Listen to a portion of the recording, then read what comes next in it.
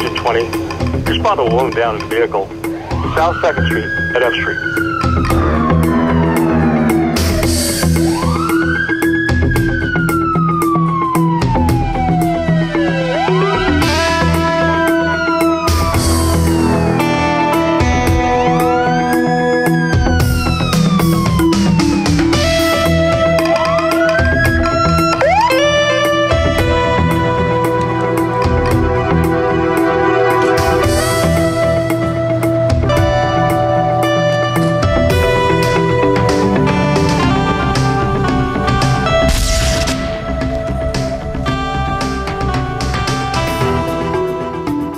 You think it will never happen to you, but it happens.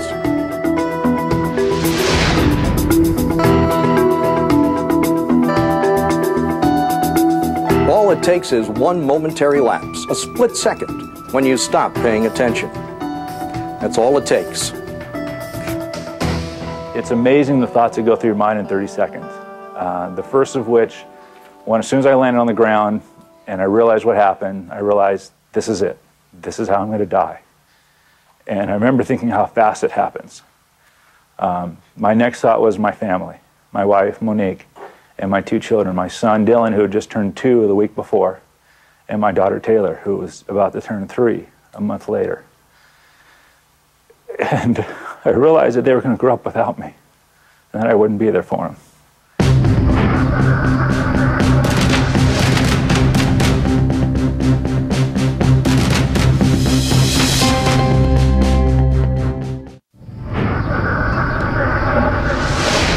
Most of the time, a firefighter that gets injured from electricity, it's usually an unseen wire.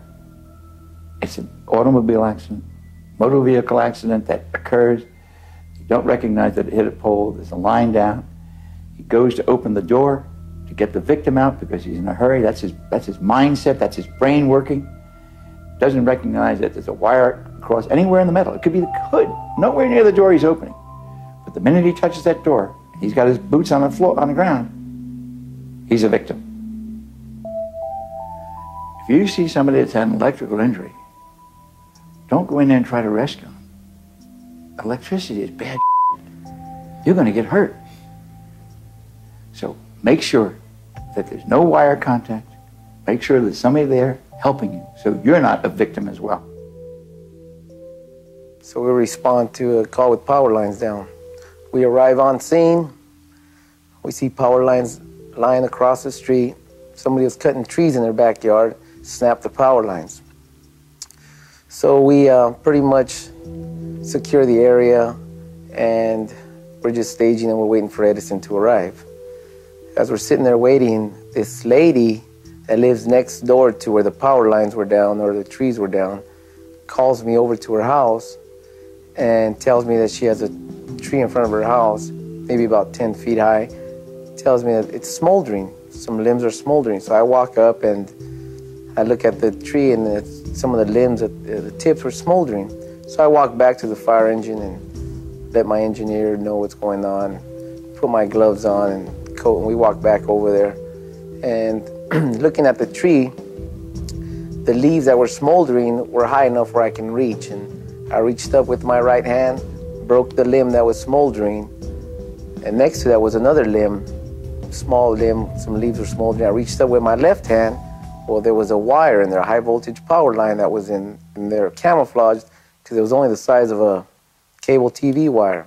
I didn't see, so that got stuck to my hand. I knew exactly what's going on. I started backpedaling. I'm trying to fight the wire off, and I can see a halo of electricity around my whole body. I mean, I can hear the noise and knew exactly what was going on. I was actually able to know that if I don't get off this wire, I'm going to die. So I started backpedaling, and I tripped and landed on my back. Afterward, I found out that my engineer, or my acting captain at the time, ran up with the metal clipboard that he had and threw the clipboard and hits the wire and knocks the wire off of me. When the ambulance arrives, I get up myself and jump on the ambulance on the gurney, and I start telling them, let's go, my hand's burning. All I can feel was my hand burning. What was funny, I never looked over at my hand. I just can feel it burning. They took me into the hospital, Tulare District Hospital. From there, once I arrived there, they really didn't know I had exit wounds yet till I got to the hospital and I kind of started feeling the pain. I started telling them, you know, feeling pain on my back and my calves, and they turned me over and they can see the exit wounds. And they transported me to UMC, University Medical Center in Fresno, Burn Center. I spent 6 weeks there, had 9 surgeries. That led to an amputation of my left hand and approximately 7 exit wounds.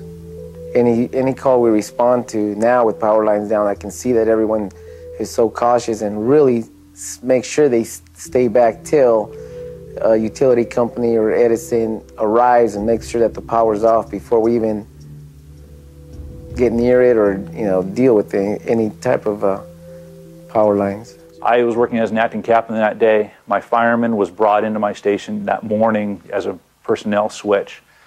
So we actually weren't supposed to work together that day. He had cut the fence. We saw the logs down. I chose the one I thought was going to be the easier of the two to move. About 10 foot long, about a foot in diameter. Stood at the end of it, bent down, picked it up, took one step, and stepped on what we realized later was the source of the cause of the fire, which is a down power line. The wire that I actually laid down is this actual wire itself. This was actually the wire that was cut from the line that I fell down on.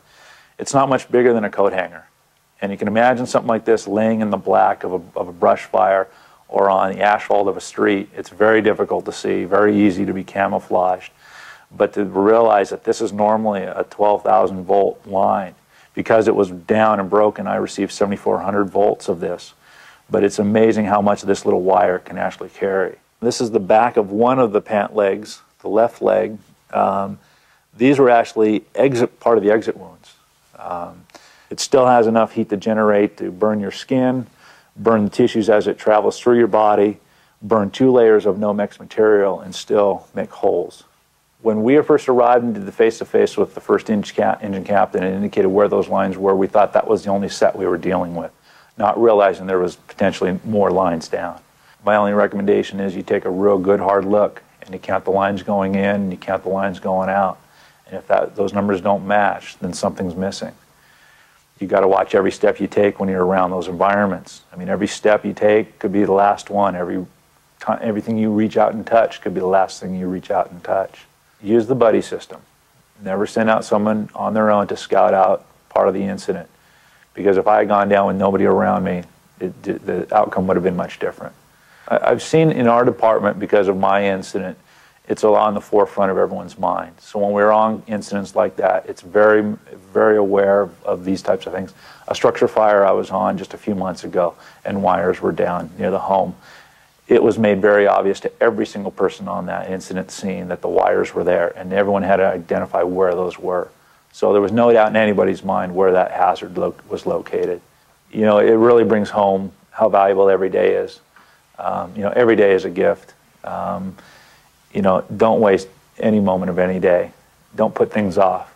You don't know when the next time you go on duty and you kiss your wife and your kids goodbye, if it's going to be the last time. So cherish every moment you have with them.